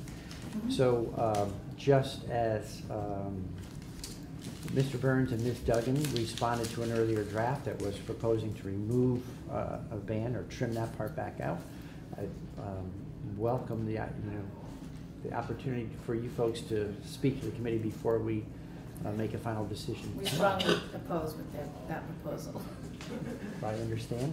The extended producer responsibility thing, I think, grew out of our conversation where we said, rather than respond to waste once it's already in the stream, could we think ahead and try to reduce the amount of waste generated from the outset. I understand. Yeah. Just wanted to put that on the record as well, that we had concerns with that language coming out of this draft. Okay. Great. Thank you very much. Anyone else in the room want to speak to any of the draft? Okay. So committee, You had your hand up, right? I just have Oh, one yeah. question. Sorry, I didn't see your clarification. Erin Segrist, Vermont Retail and Grocers. Just one question on clarification. My understanding was the original bill exempted grocery stores, the meat packaging. Right. So are you talking about exempting the meat packaging again, or are you talking about completely banning all expanded polystyrene? The next draft is I understood the consensus of the committee was to be banning polystyrene completely. So Polystyrene, not just expanded. Expanded Okay. polystyrene foam. Okay. So that would include those meat trays. Yes. And egg cartons. So for the record, we are significantly opposed to this. It's going to increase costs to the cost of consumers' foods. We understand that there is concern, but preliminary reaction to this is that we are opposed to a full-out ban on expanded polystyrene. Okay.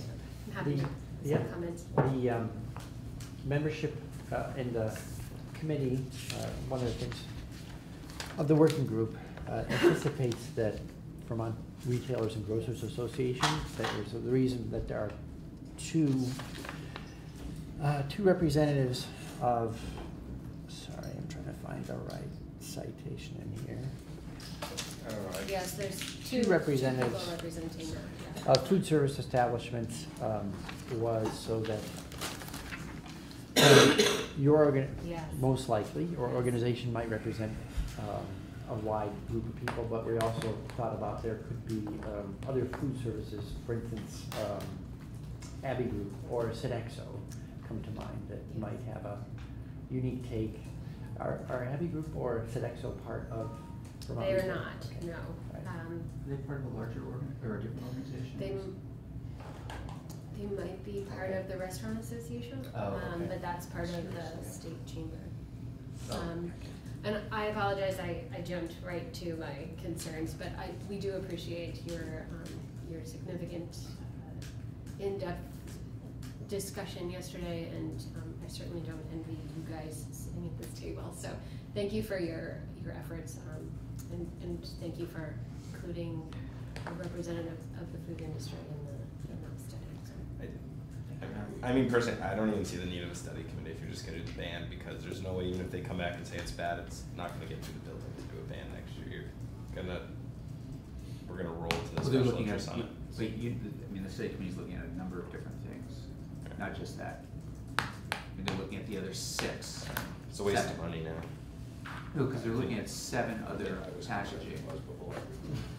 Well, there are other, to your point about Solo cups versus Dunkin' Donut cups, it might be that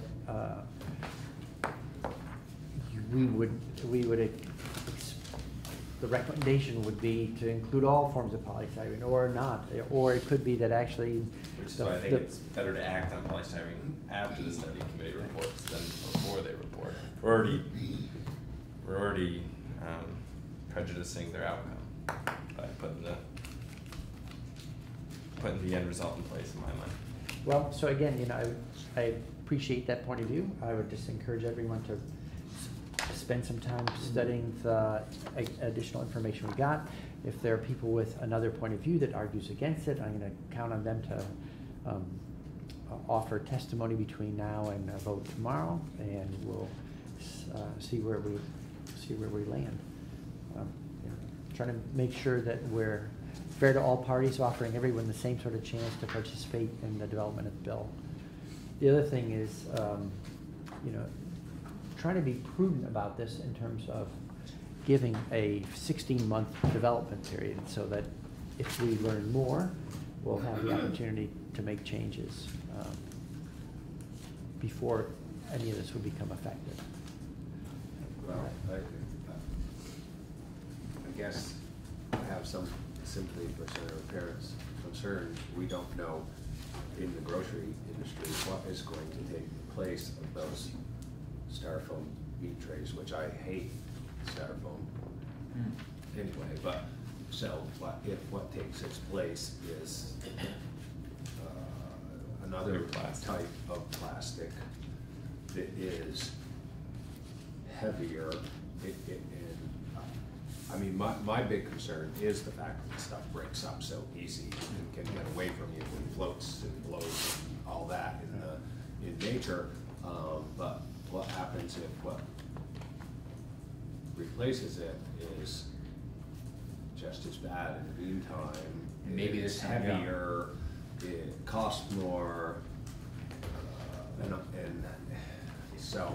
Putting some direction in there so that they don't create something that's worse would be interesting around the process. Well, you know, that the life cycle analysis stuff, adding transportation, I think that was really part of why we're trying to make sure that group looks at things, that they look at it from one end to the other, and they're evaluating each thing relative to other alternatives, so that we don't, you know, we started out, whatever, a month ago, talking about would people be switching over to paper bags, and then hearing about the greenhouse gas impacts of paper bags, et cetera, et cetera. So we're trying to avoid that.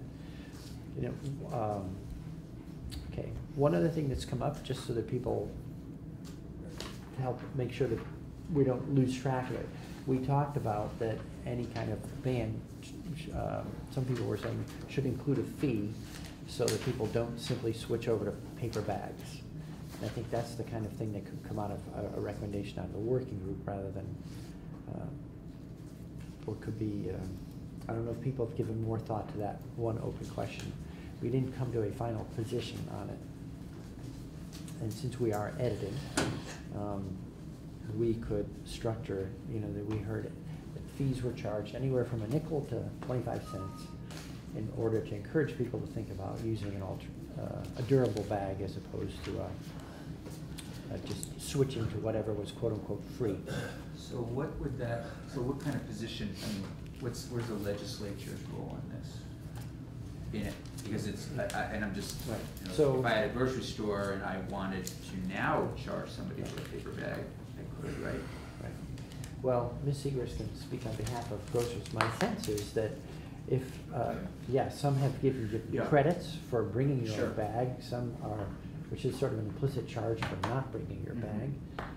Others, I think, are actually charging for bags. And in order to get, I think my sense is, so correct me if I'm wrong, is that in a way we're doing the retailers and grocers a favor by making it the same policy for all, so that we're encouraging the use of durable bags as opposed to having them sorted out. About doing you a favor. Yeah. I appreciate that. Yeah. Thank you very much. Again, for the record, Erin Segrist, Vermont Retail and Grocers. Our the large grocers have concern that if we simply ban plastic, let me step back. This world is all about convenience, right? So if you provide, not all about it, but it's very much a large part of this world. We like convenience. So if you walk into a grocery store and you are provided two options, paper or plastic, and we eliminate one of those options, they're still expecting that other option. So you're not going to simply say, ban plastic, you need to bring your recyclable or your reusable bags, and people will instantly bring them. They're going to take that other option. So if you're going to ban paper or ban plastic, you need to charge some type of fee to discourage people from taking the other quote free alternative. If so it's been for quite some time anyway the position that if you're going to charge one, you need to charge for the other. So it's either going to be a fee on both, or a ban on one and a fee on the other. So Hannaford's, I heard in Brattleboro, you know, when they did the, I don't know how long it's been. So Hannaford's, I know they've gotten rid of the plastic. Do you know if they put a fee on the paper? I cannot speak to Hannaford, but I have received communication from Price Chopper. Okay. And there is a fee on paper. Do you know what they put on? It's in my email. I wanna say 10 cents, but Okay. I don't quote me. I have it in my email. I can I'm just share curious, it with you. and that, goes to them, right? They Yes. keep that fee Yes. for all that thing, okay. And how does your organization feel as opposed to this legislation if we were to put a fee on both? So, the bill that we, in my previous testimony, the bill that we are supporting this year, it's H 506 or 509. It's a bill put out by Representative Butch Shaw. It would impose a 5-cent fee on paper and plastic starting in September 2019. And then 1 year after, it would ban plastic and continue the 5-cent fee on paper. But is 5 cents enough? That would be my concern. Is 5 cents enough? I'm happy to have a conversation about other options, but I felt that was I'm okay with that being the starting point. You know, when we're talking about this thing, we're trying to do right in this one tiny little section, but you know, I mentioned to somebody yesterday, I mean, this is about climate change. It's also tied to the waste stream and the recycling stream, but we're not talking about K-cups, and you know, nothing bad. Yeah, the little individual packets, they are one of the most absurd things possible in the waste stream, and there's figures out there about how many of them are piling up in the landfill every year. And then I'm gonna take it a step further. Everybody here that's concerned about climate change that gets on a commercial airline once or twice a year is not walking the walk. It's one of the biggest polluters on Earth. It's the most inefficient way to travel, and so I may have heard you speaking about this last evening, actually. Were you giving a speech on this, actually? I was. Because I did actually hear it. I did hear it. And I'm being serious. So he was actually talking about we're nibbling around the edges here, but there's a whole bunch of people that are pushing for these little nibbles. They're still going on several vacations a year to distant places on jets. Yeah, it's like Bill McKibben's flying all around the world. I think part of your speech last night may have been directed at, even though I didn't go anywhere. But it's like, because there are alternative methods. You could do it. You could do it by computer, but tons of people still aren't. So they're back to the convenience They're thing. Talking the talk, but they're not walking the walk. And thank you for that comment. Get their expenses paid. I don't think I wasn't going to go that far, but that's the conversation that I and others in this building have been having for several years.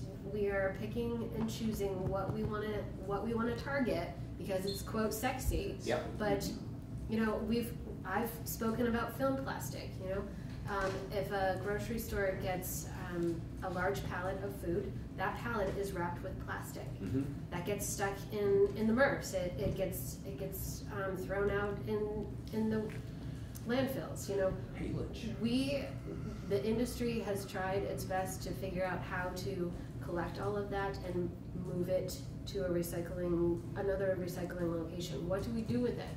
But there's been no discussion. Every time that group comes to the table, there's no serious discussion about how to help the industries fix it. The industries are really trying to fix the issue, but they need help. You know, there are large manufacturers around this country that are doing everything they possibly can to fix the issue, but they're getting the fingers pointed at them saying, you're the problem. They're trying to fix it. And also, and then I'll get off my soapbox, consumers are screaming about this stuff. So we all know that if consumers are screaming about it, the manufacturers are going to do everything they possibly can to try and fix it. They're doing the best they can. So picking and choosing what's quote sexy is a little frustrating for the small businesses that are trying to manage their business in the state. My only disagreement with you on this is that I've seen nothing sexy about plastic bags. It's sexy because you get It's to popular, say it's right, something, right. you know, like, It's sexy with our constituents. yes, yeah. Popular, let's say. Yeah. You know, so I think, and to that point, I think that is really the point of the working group. Yeah. And look Yeah. at, you know, the whole, although I think, you know, there are people with concerns around extended producer responsibility, that's just one model.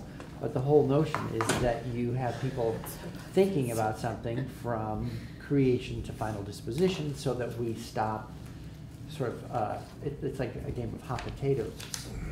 Someone else gets the problem and we want to try to stop creating the problems that others get stuck with from the get-go. Senator McDowell. So when we break for lunch or whenever, I ask those in the room to Google the graduate and plastics and watch the clip, because that was when the time, you know, that was 51 years ago. Right. This week it was a release. So, Yeah. hey, only 51 years then. Yeah. Okay. But anyway, Thank you very So- much. you'll enjoy the, Yeah, no, it's a great. short clip. Just so I'm not really Remember that? putting words in your mouth that you do, that unintentionally, Yeah. the fee related to the alternate bag, whatever it is something that you feel would be helpful to members of your organization in order to avoid just switching to that and then it becomes a new cost. I think if you go to a grocery store and you are provided two options and you take one of those options away, there is still an expectation for that free option. So it does not change consumer practice. So there needs to be some type of fee or some type of something to discourage them from an expectation. Right. Otherwise, okay, we end up pushing costs onto retailers. You end up pushing costs onto the retailer, but there's also the discussion about is paper any better than plastic? Yes, you know, for sure. and you're not changing consumer. If the goal is to change consumer practice, then you need to do it by discouraging them from expecting something free. Do you happen to know if, so there's a Hannaford's near me that I've been in many times. They sell Hannaford durable plastic bags. Yes. Do you know if those are basically sort of a break-even item for them, or they actually make money selling them? I'm just curious. I have spoken to Hannaford. I have not spoken to the other two large grocery stores, and I believe that is simply a break-even. Yes. So they're trying to make it as easy as possible to get a durable Yes. bag, or as cheap as possible. Yes. Great, all right. Thank you very much. Yes. Thank you. So, with that, you know, there's some editing to do to create the next draft. I'll work with Mr. O'Grady on that. It'll include the changes we discussed, plus I would say this was the last item we just talked about, which was adding a fee. And so if, let me pause and straw poll, or edify straw poll. Who is in favor of including that fee in the underlying, in the bill that we passed? Yeah, I mean, if that's helpful to the grocers, absolutely. All right, so, Senator McDowell, a yes or no? Yeah. A yes? Yes. Senator Finance. Senator Yeah, that- Perrin? well, that'll- Okay, Senator Rogers. Yeah, I'm in favor of the, yeah, I'm still mildly interested in a fee on both, just. What's the both? Well, both plastic and paper. I know that's not the direction the rest of the committee's headed at this point, but, you know, back to. Well, plastics would be banned, so. I understand that, and I'm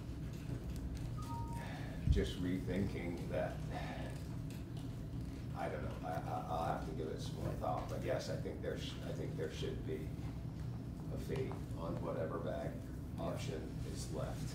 Okay, great. All right, so we'll have another draft that reflects those consensus positions and to vote tomorrow. If anyone has feedback or information they want the committee to evaluate, I'd ask you to reach out to me and to copy Jude ASAP, so that we'll have that information to evaluate. And I would also ask people to use some of the extra 42 minutes we'll have today by adjourning early to look this material over that came from Mr. Burns.